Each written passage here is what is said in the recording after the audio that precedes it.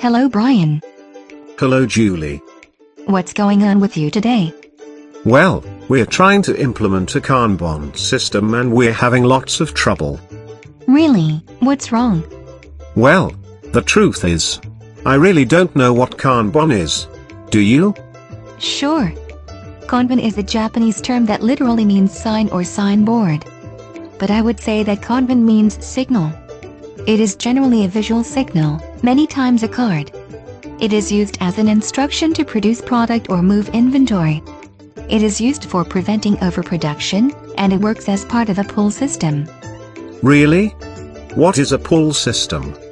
A pull system is a system that is based on providing the next downstream customer with what they need when they need it, based on their consumption.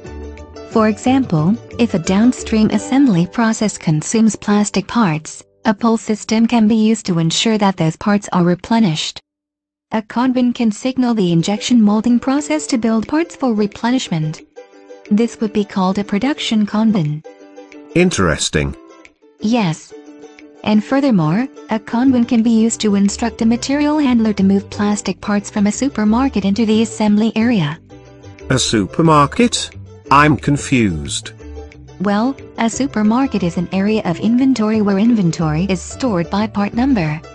The term is used because in supermarkets, product is typically replenished based on customer consumption of the product.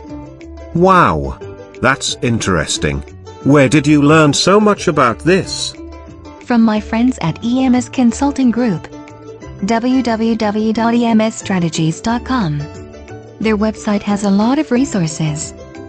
www.emsstrategies.com. I should check that out.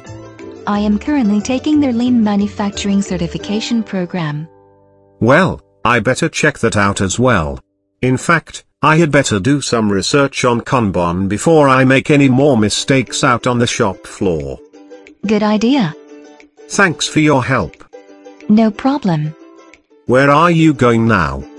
Well, I am going back to my desk to update my LinkedIn profile.